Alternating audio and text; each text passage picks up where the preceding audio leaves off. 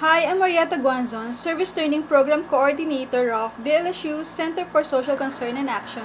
The title of my research is An Evaluation of DLSU Students' Service Learning Experience with Partner Communities.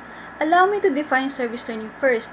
According to Brinkle and Hatcher, service learning is course-based, credit-bearing educational experience in which students participate in an organized service activity that meets identified community needs.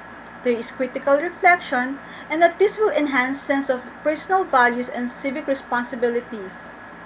The DLSU strategic plan mandates the integration of service learning in all undergraduate and graduate academic programs. My research questions are: 1. How do students relate their service learning experiences to learning outcomes and service objectives?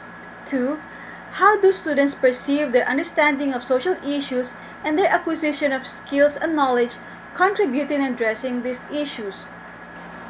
This study described the experiences of students who took COSCO-facilitated service learning undergraduate courses such as EconDev, CSR Gov, ProgDev, and a graduate course, Business 560M.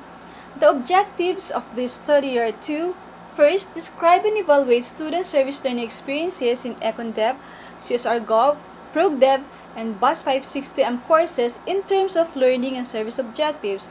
Second, analyze if service learning has been effective in increasing social awareness and in addressing community needs. Third, explain the students' feelings and perceptions of their experience with the poor and marginalized sectors. A purposeful sampling method was used in the selection of participants of this study. All 268 respondents accomplished the post-activity survey questionnaire, which was administered at the end of terms 2 and 3 of academic year 2018 and 2019. Using the Likert scale, students mark the scale based on their honest opinion if they strongly agree to strongly disagree with the statement. At the last part of the survey form, the respondents were asked to answer open-ended questions. Here now are the results and discussion. First, majority of the respondents, or 57%, strongly agree and 43% agree that service learning activities done in the course were related to the theories discussed in class. Second, 70% of the respondents strongly agree that they participated in the service learning activities not only because it is a class requirement, but also because they saw the relevance of serving others. Third, 74% of the respondents strongly agree that service learning helped them understand the course lectures and see how the course can be used to address community issues and needs. Fourth, 81% of the total respondents strongly agree that they were able to learn and understand real situations and social realities in the community through their service learning activity. Fifth, 79% of the total respondents strongly agree that the service learning activity positively changed their perception or impression about the disadvantaged people.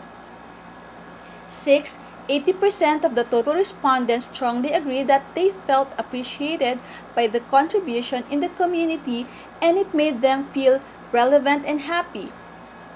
Seventh, 81% of the respondents felt satisfied to share their knowledge and skills to other people who are in need.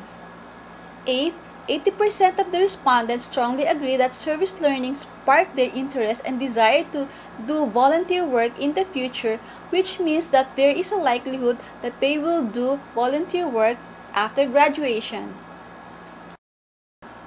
Service learning as a teaching and learning pedagogy engages academic programs to active service to the community.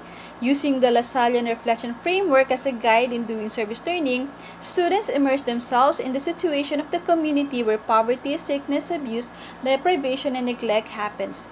It is an eye-opening experience. Through analysis and reflection, students were able to understand the root causes of the problem and how these are being addressed or disregarded by people in authority. Sharing their knowledge and skills through the implementation of need-based projects made them feel valued and relevant. Thank you all for listening.